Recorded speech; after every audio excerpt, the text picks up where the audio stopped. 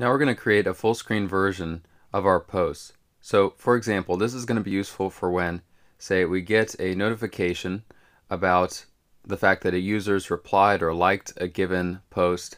We can just tap on the media preview here and be taken to a full screen view of the post that was interacted with.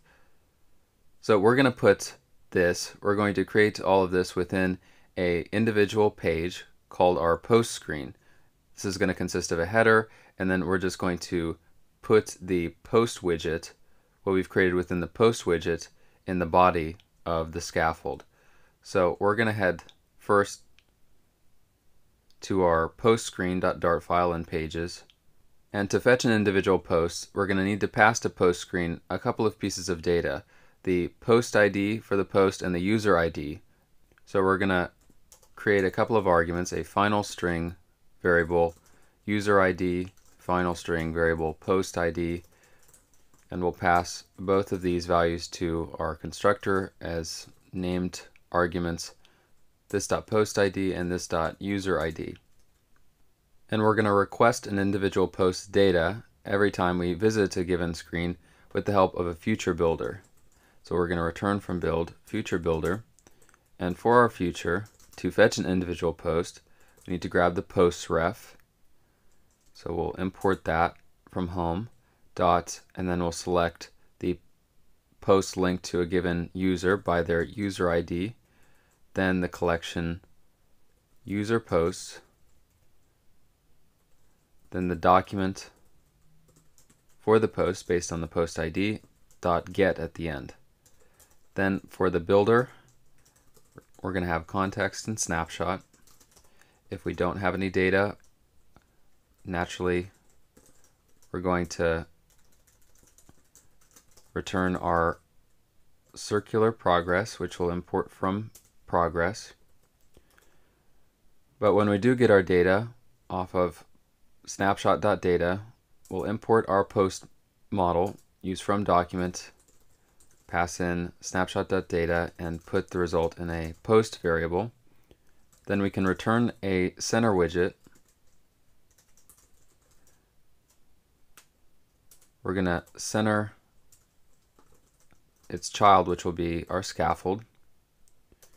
It's first going to consist of our custom header as our app bar, and for its title text, we'll set that to post.description, and in the event that this description text overflows the header, in order to make sure it doesn't break onto another line, we can go to header.dart and find the title text widget and add on the property overflow and set that to text overflow.ellipsis.clip.fade, however you want that text to fade out when it overflows. Then for our body, that'll just consist of a list view, where for its children we'll simply have a container, and for its child we'll pass in our post. So now we can save this, and to use this in our activity feed, we can head to where we're printing the line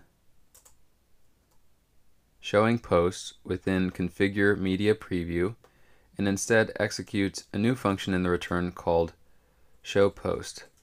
To it we're going to need to pass context in order to use navigator, our navigator.push method. So we'll need to add to the parameters of configure media preview context as well, and we're going to get our build context from our build function right here. So we'll pass in context as an argument to configure media preview, and now wherever we like we can create this show post function, and we can just say navigator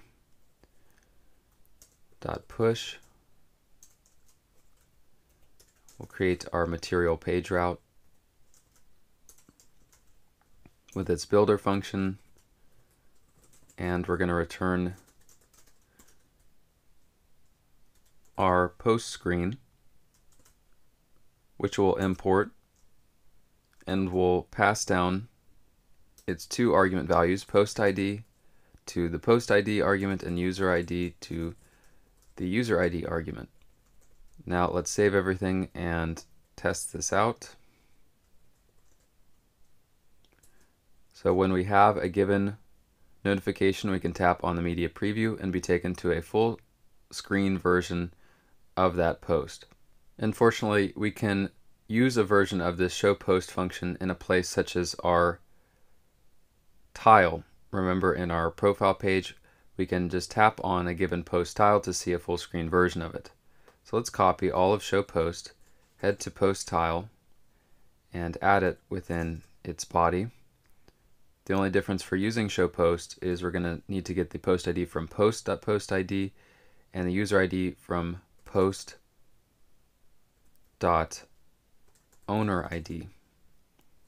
And then instead of printing showing post, we'll execute show post. So if we try this out as well, we see that it works. And now let's create a similar function for being able to see other users' profiles. So assuming we have multiple users in our app, we want the ability to, in a number of places around our app, add a show profile function to be able to see another user's profile based on their user ID. So let's create such a function within activity feed at the very bottom, and show profile is going to first accept a build context and then as a named argument a profile ID.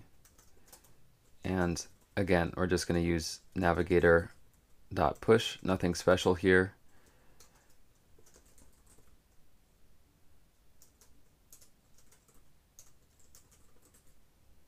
And we'll push to the profile page, which will import. And to go to a user's profile, we'll just need their profile ID, which will be set to the profile ID that we made as our parameter. So now to use this, we'll head up to our other print line in activity feed for this gesture detector within our build function, where we're previously printing show profile. In the return, we'll execute show profile, first pass in context, and then set profile ID to user ID in this case. So now when we press on a user's username for a notification that we get, let's go to a notification in our activity feed. When we press on that, we'll be taken to their profile.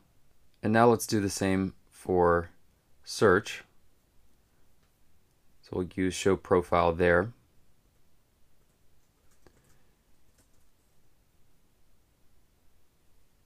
And we'll go to where we're printing tapped on our gesture detector, and we'll replace that with show profile, which will import, pass in context, and profile ID here will be set to user.id. And now when we search for a given user, so let's search for a user that's not our own.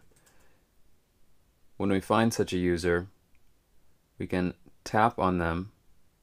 And the reason we're getting this assertion failed error is because we haven't provided a condition within profile.dart for the build profile function for where we're not the profile owner. So to resolve this, we could just say else and return whatever text widget we want. I'll just return the text button. And when we save that, we're able to see the header as well as their entire profile page.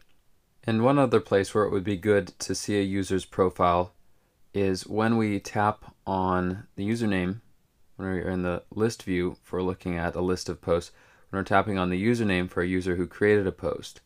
So let's head to post.dart, our post widget, and where we're printing showing profile within our post header, we'll replace that with show profile, which will import, and for the profile ID, we'll set that to simply user.id.